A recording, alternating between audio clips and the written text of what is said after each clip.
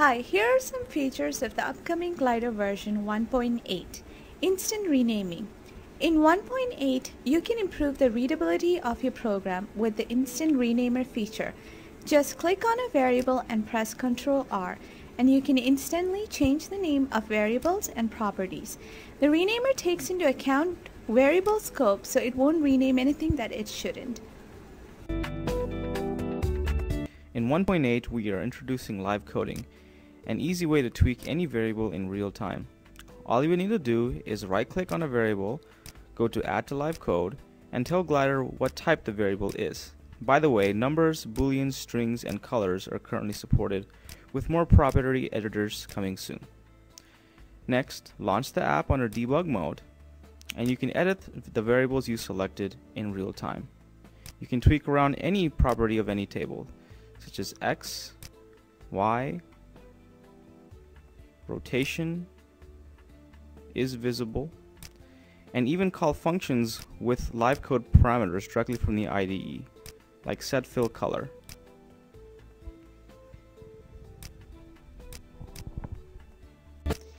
External library support.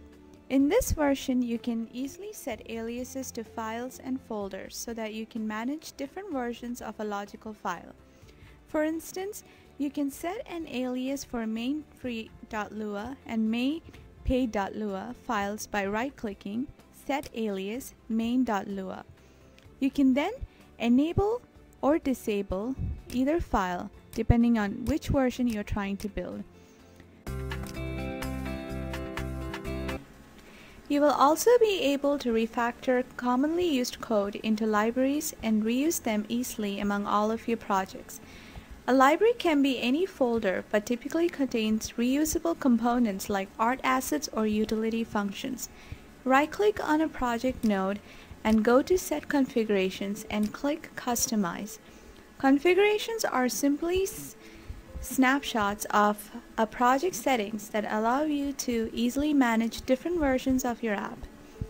Let's edit the default library and click Add Library. Here you will see a list of open projects, or you can browse to a folder if you like. All enabled libraries will be merged in a folder just before running, debugging, or building your app for release. Now that we have defined all the dependencies, let's create a free and paid version of our app. First, clone the configuration that we just made, and let's name one paid and one free.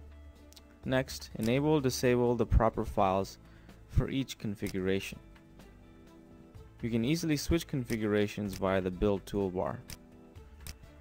Now you can easily switch between paid and free versions of your app without having to move around files or manually rename folders.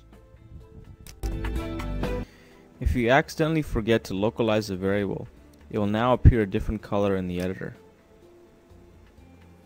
This way you can easily catch any accidental globals while you edit your code. Thank you for watching our video. If you have purchased Glider and you would like to try out the beta, please send us an email. Bye.